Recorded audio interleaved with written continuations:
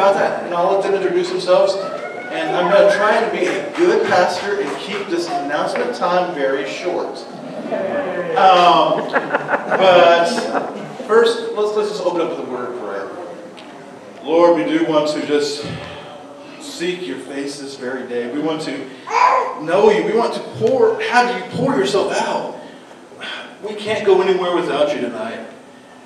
We need you. The next breath is from you. Thank you, dear Lord, for that breath.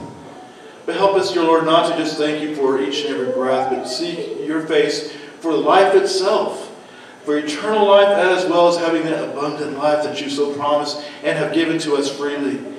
All we have to do is call upon the name of Jesus.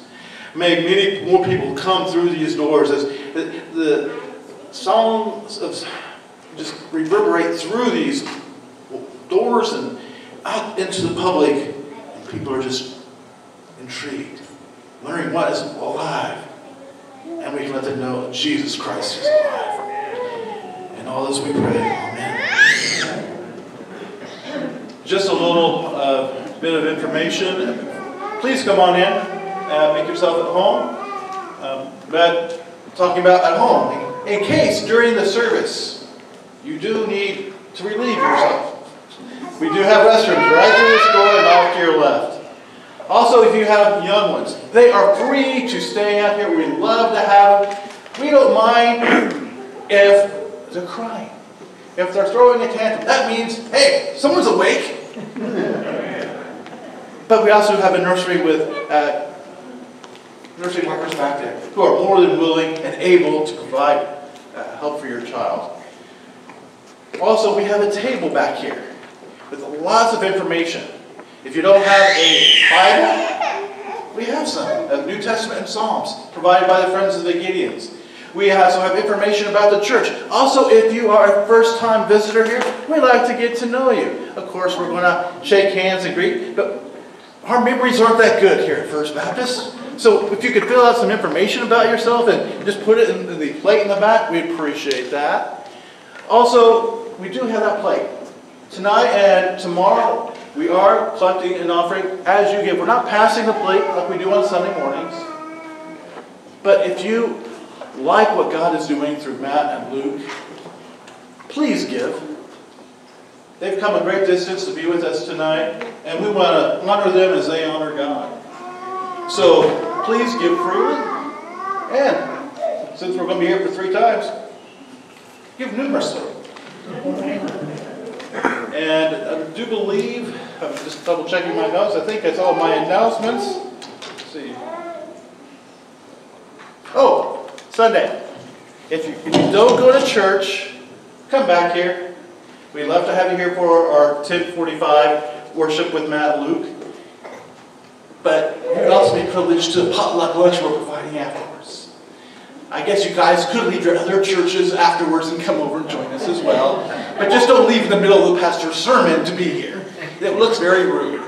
But with all that being said, I do believe I'll turn it over to Matt and let you introduce from here on.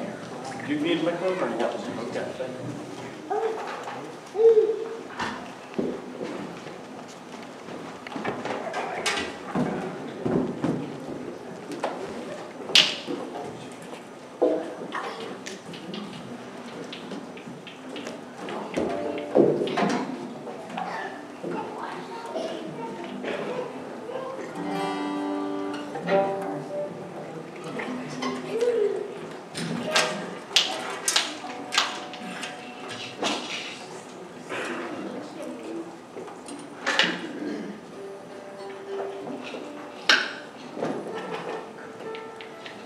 Okay.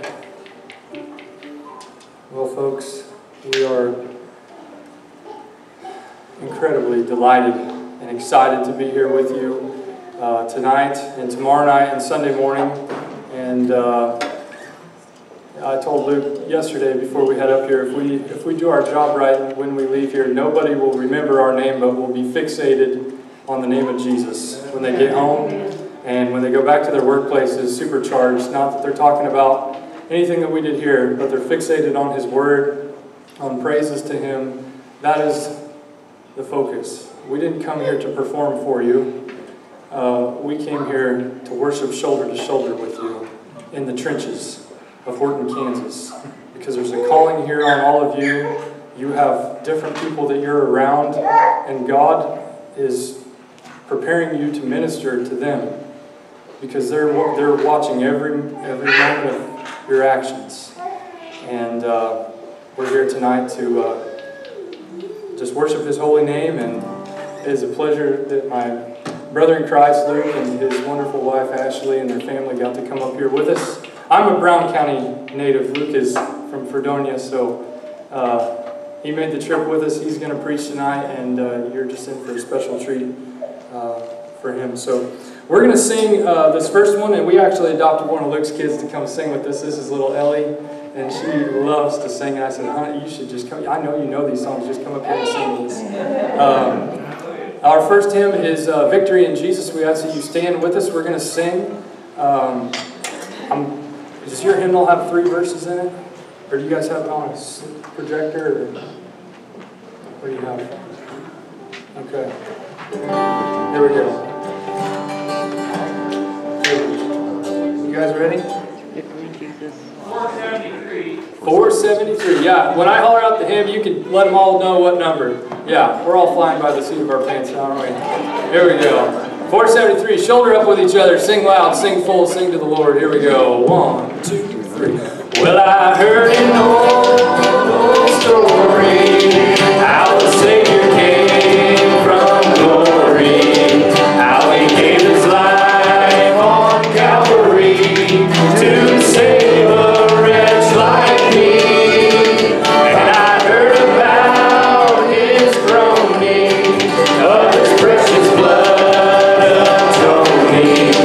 Then I repented of my sin and won the victory.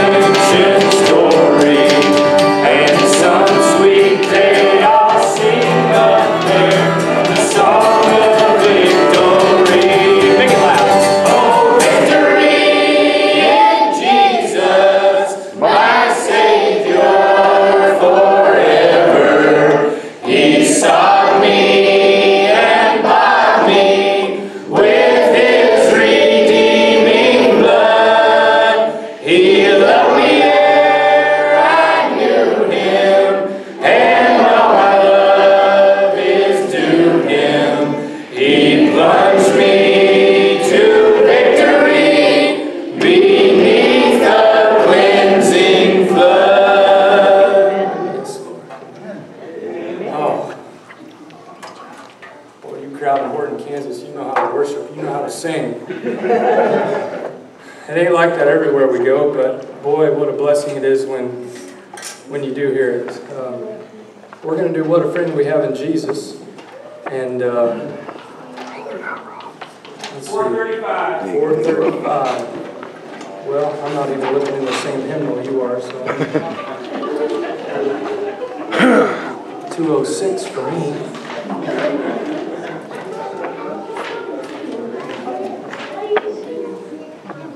The kids and I just learned a song not long ago called Have You Met My Friend? And when you're raising kids in this world today, who you call friend is, boy, that does a lot of things in life, because I've called the wrong people friend, led me down a pretty dark path. And if you remember in the Bible, when Judas comes back and Jesus says, well, hello, friend. Sometimes your friends that hold close can sometimes treat us the worst and cause division and break a relationship that causes a sever, a hardening of the heart between sometimes family members. But I'll tell you what, if there's one thing that breaks down those walls, it's the humbling and forgiveness of Christ that can rebuild and replenish those relationships that are bone dry and one day brought back together. If we're not friends with Jesus, there ain't a counselor on this planet that can pull those things back together. And it seems like the way the climate of the world is doing today is just pushing us further and further apart. It's dividing us more and more and more and more, further, trying to find every difference it can by labeling us with all of these labels it's going to try and put on us to further divide. But if we as people are to come back to the middle, the one thing that is going to do that is the love of Christ, because unfortunately it's hard truth. It's going to be distasteful to some. Some are going to hate it, resist it, push back from it. But that part we must never, ever, ever, ever, ever compromise. Ever. And I'm grateful to call Jesus my friend, and my Father, and my Savior, and a whole laundry list of other wonderful things. You guys ready? Ready, Ellie? I'm glad Mom and Dad let her sing with us, because it is a blessing to have her. We might just have the whole crew up here tomorrow night. Hey, Joel, did you bring your ukulele? Bring it tomorrow night. We might let you guys come up tomorrow night. Maybe we'll have you come play with us. You guys thought we planned this out. We're flying by the seat of our pants. Here we go. Ready?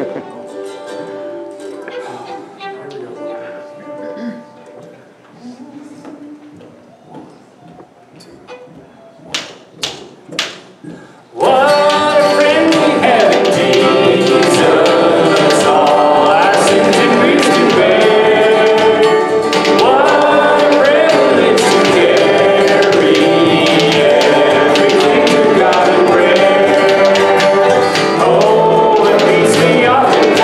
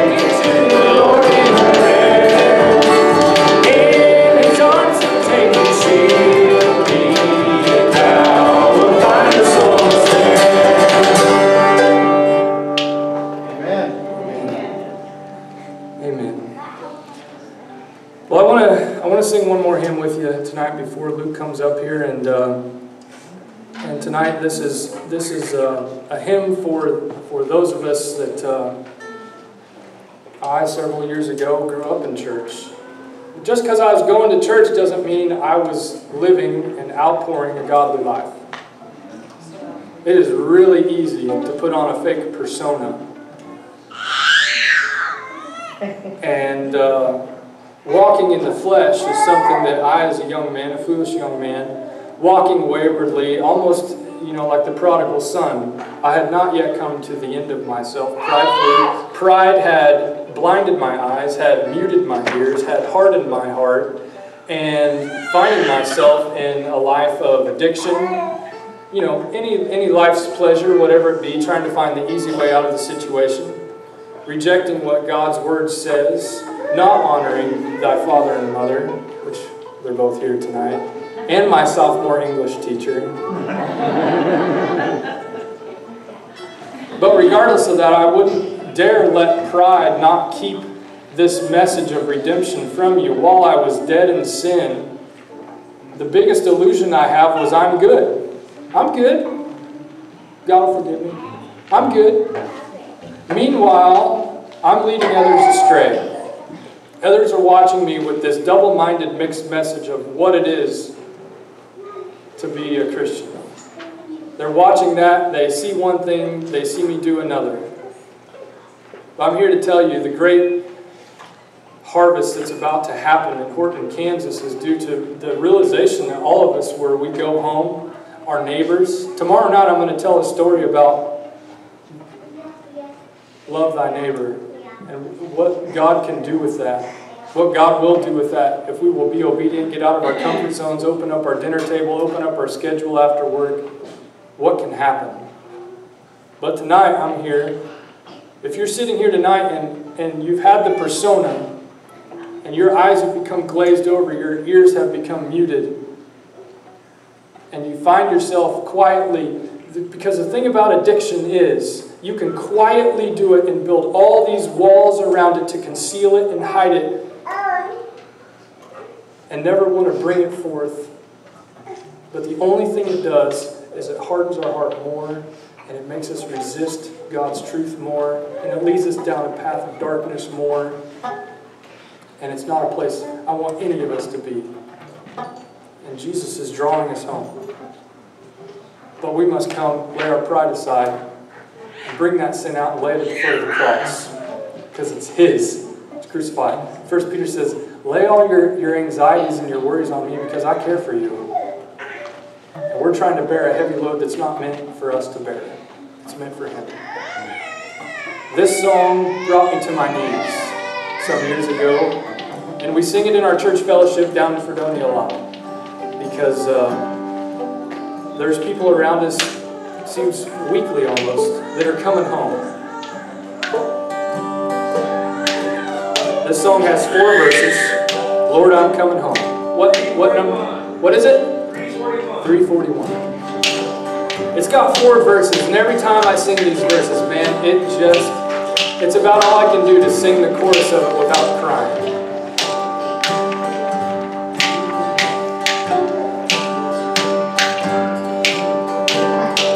I always say to my kids, blessed is he whose testimony is boring. You know what I mean by that? It's every parent's wish that their children never stray. But for those that do, I'm so thankful for this time for praying grandmas and praying grandmas and dads and grandpas and cousins.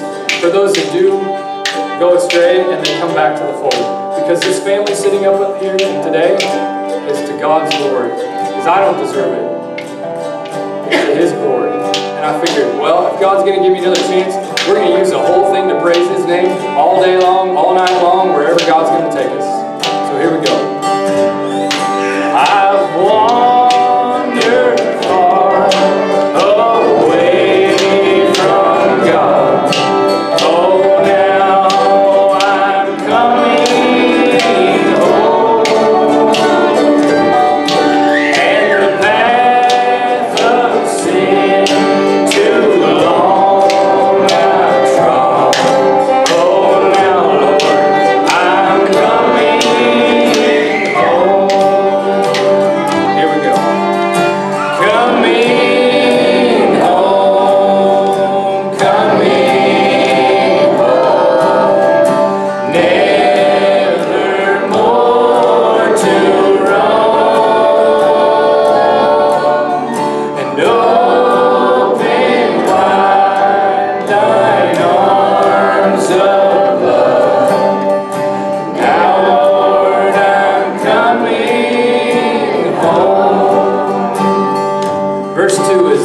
very special and dear. I've wasted many precious years. Now I'm coming home. I now repent with bitter tears. Lord, I'm coming home. Sing with me, kids. Here we go. Coming home, coming home, never more to roam. And open wide thine arms of love. Now I'm coming home. I'm tired of sin and straying, Lord. Now I'm coming home. I'll trust thy love, believe thy word. Lord, I'm coming home. Coming home, coming home, never more to roam. Open wide thine arms of love. Lord, I'm coming home. My soul is sick, my heart is sore. Now I'm coming home. My strength renewed, my hope restored. Lord, I'm coming home. Here we go. Coming home, coming home, never more to roam. Open wide thine arms of love. Lord, I'm coming home. We're going to sing that chorus one more time here in just a second. But before we do, if there's somebody that's on your mind, the Holy Spirit's put it right in front of you, and you're praying for them, you know they've gone astray, you know they're walking in darkness, I want you to pray for them while the rest of us sing this chorus together.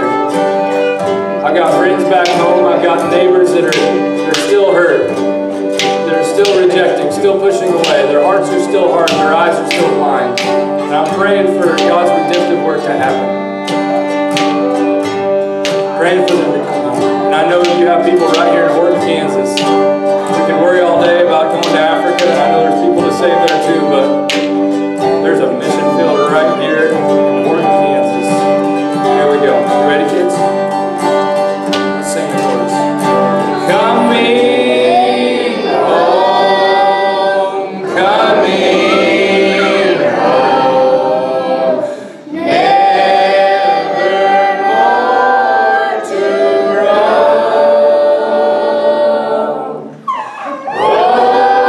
Open wide thine arms of love. Lord, I'm coming home. Lord, we just praise you, praise you, praise you.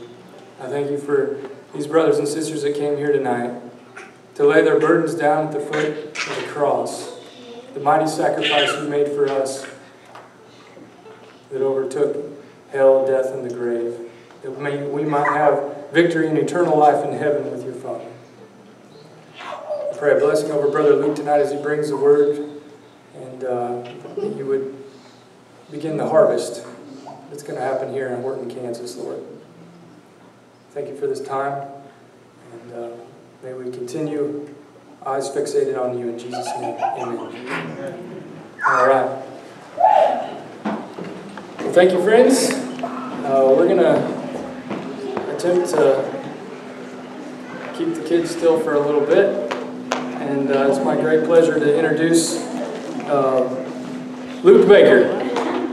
How about a hand for him?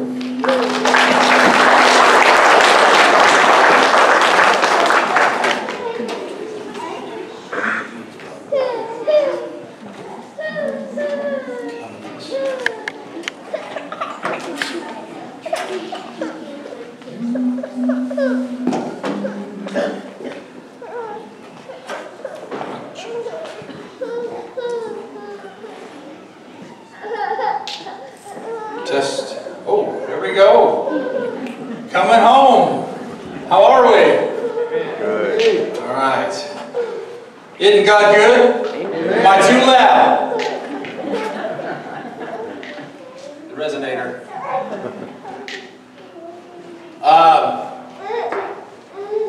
Would it be okay if I stay down there? Okay. Is that better on the... Okay. All right. Praise God. How are we? Good. Good. And guess what? It don't matter. He's on the throne. Right? Covered in the blood. Doesn't matter. Doesn't matter. I'll introduce myself. I'm Luke. Luke Baker. My accolades are this. Sinner. Saved by grace, by the blood of Christ. Adopted in as a son of the Most High. Heir to the promise. Given centuries ago. Made attainable by the blood of my Savior. That's all you got to know about me. No degrees. No diplomas. Just blood. Just blood. I'm here with my wife, Ashley, and my beautiful 5 little children, Peter, Jude, Ellie, John, Theo. What a blessing children are. I tell you what, my quiver is full and overflowing. I look forward to making new friends and making fellowship connections, and I give you all permission to squeeze the cheeks and to correct where you need to correct, and I want to make some new friends and give God the glory through it all. I will address one thing up front. If you haven't noticed yet, what's it called? Perspiration is my problem. The gates of my armpits are running. Right? It's the living water. It's coming. So I figured I better tell you now before you wonder the whole time what's wrong with him. He has a condition. No, I'm okay. It's just what happens, okay? I've always dealt with it. I've tried even the prescribed kind of stuff, and nothing works. Like you guys are so sorry for that. And if I avoid hugging any of you at the end, that would be the only reason. I don't want to. Okay. Okay. Praise God. Let's start in prayer, because let's correct this. Father, we thank you. You brought us here today. I don't know why. Some have come in. Some are broken, confused, seeking answers. Some are just expected to be here because they're always here. But Father, I pray that you put your fire in us all. That you bring us all from death to life. That you put inside of us a duty, a calling, in which you've called us out to be your own. So that we can go into this dark, defiled, and perverted world. And to shine your light, and to taste, and to smell like you, so that the world will know that we are yours. We've been called out for a purpose. We give you all the praise. And Father, I pray that you just guide me as I serve you well. And give you your word in Jesus' name. Amen. Amen. Amen. Before you hear my words tonight, I want you to hear my heart. And this is my heart. I'm not here to sell you anything. I don't have a booth in the back. I'm not here for favor or prestige or fame. I'm only here in obedience. I said yes. I said yes. In obedience to my Savior. To preach His gospel, His true gospel. And I will not manipulate emotions. I will tell the truth. And that's my agenda. There's no secret agendas. The agenda is the gospel tonight. And I pray that if the Lord will open ears and eyes will be open. The thing about the truth is that it's unshakable. It doesn't move. The reason I say I will not manipulate emotions is because revivals built on emotions die. Emotions are not where we derive life from. It is the truth in which all things are given. Emotions are a guide, are just a gauge. They're not the guide. But the truth is the guide. And from truth we have emotions. It's like I said when I began, and I feel this deeply, and Matt and I talk about it a lot. It doesn't matter my condition. I say, how are you? And if you said I'm doing well, then you're ready to worship God. It don't matter. Because if the condition of my faith is that I'm feeling good, or is it that